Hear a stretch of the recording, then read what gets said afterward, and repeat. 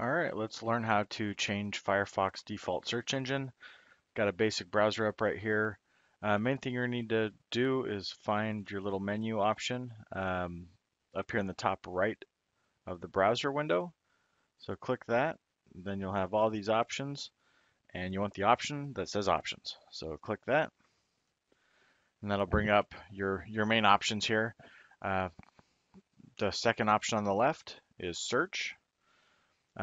This very top one is your default search engine. So you can have a bunch of different engines that you'll see in this list below, but the one that's in this dropdown is the one you're choosing as default.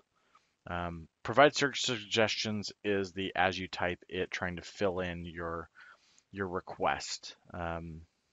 So if it derails you like your process and stuff, go ahead and uncheck it. It doesn't matter. But when you're done, um, you can just select off. It'll automatically save any changes. If you do want to remove some of these, you can select one and hit remove. If you want to add more search engines, below Restore Default, you can click Add More. It'll bring up a new tab, and you can go through and check the different search engines it has. Maybe there's one that you would really like.